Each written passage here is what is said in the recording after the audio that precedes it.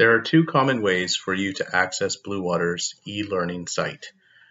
This is also known as the VLE, the Virtual Learning Environment, or Brightspace.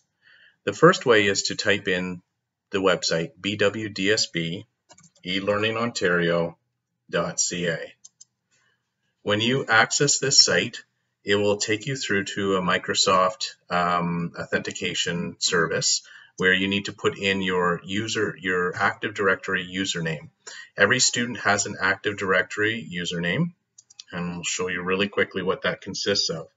The Bluewater District School Board username consists of the first 4 characters of the last name, the first 3 characters of the first name, and the last 3 digits of the student's number assigned to them within the district.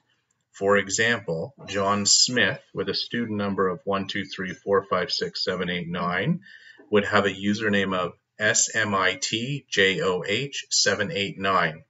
So the purposes of logging into the VLE, they would use that username and then at bwdsb.on.ca.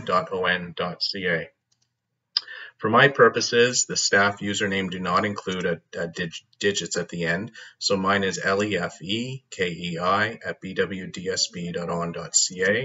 I click Next. I'm prompted to enter my password.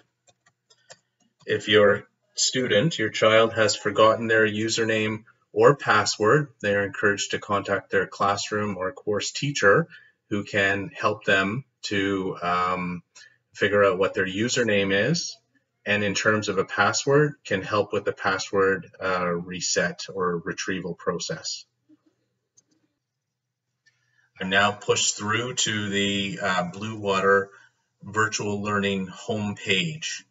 What I'm going to do is I'm going to toggle this into student view. This is the student view for the homepage. There's an announcement on the homepage that comes from the district, as well as your courses that you are enrolled in on the right-hand side. This is where your child can find their homeroom course if they're in elementary, or the core classes that they're enrolled in if they're in secondary. All you would have to do to access these courses or classes is click on them.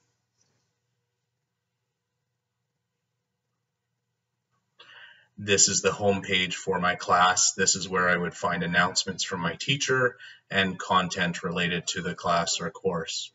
Thank you.